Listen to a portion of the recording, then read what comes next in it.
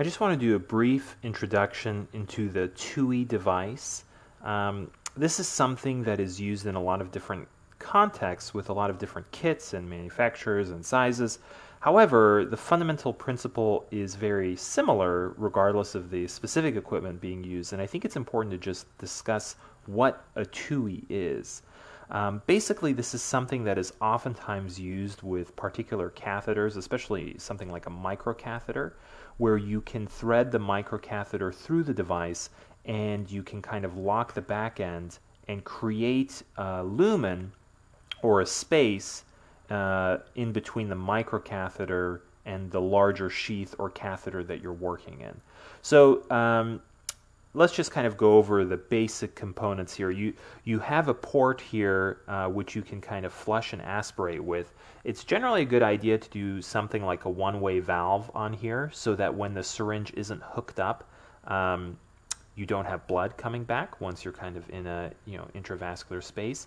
Then you have kind of the front end of the Tuohy and the back end, and I just want to show you. So once we hook up here, if I don't close the back end, it will flush out the back end, and then if I close the back end, it'll flush out the forward end. So what you want to do with the Tuohy device is, kind of loosen it up, make sure that you can kind of bring things through it, and then here, we'll just take this microcatheter that I have here, and you can kind of thread this microcatheter through. Oops. Have to make sure that it's loosened, otherwise you can't thread it through.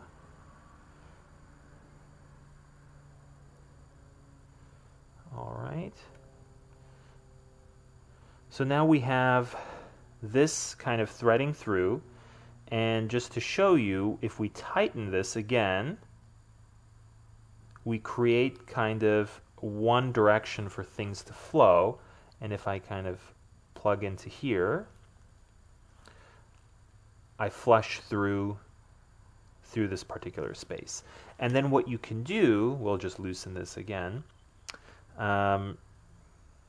is let's say you put your microcatheter through a larger device, maybe like a traditional size catheter. If I put this through here, let's get this wire out of the way. But if I put this through here, what's nice about this Tuohy device, let's say I get my microcatheter to the where I want it to be, is I can bring this Tuohy device in here, and then I can lock it into place, and now I can use that original catheter to inject something like, let's say, contrast with. So again, once I kind of bring things into place, I want to make sure that I close the back end here. Well, first, what you can do is, of course, kind of flush out the air from the back end. Make sure there's no air coming back. And then you can close the Tuohy device. And now when you flush, it'll come through in between the microcatheter and the larger, catheter or sheath that it's in. All right, so now it's coming out here.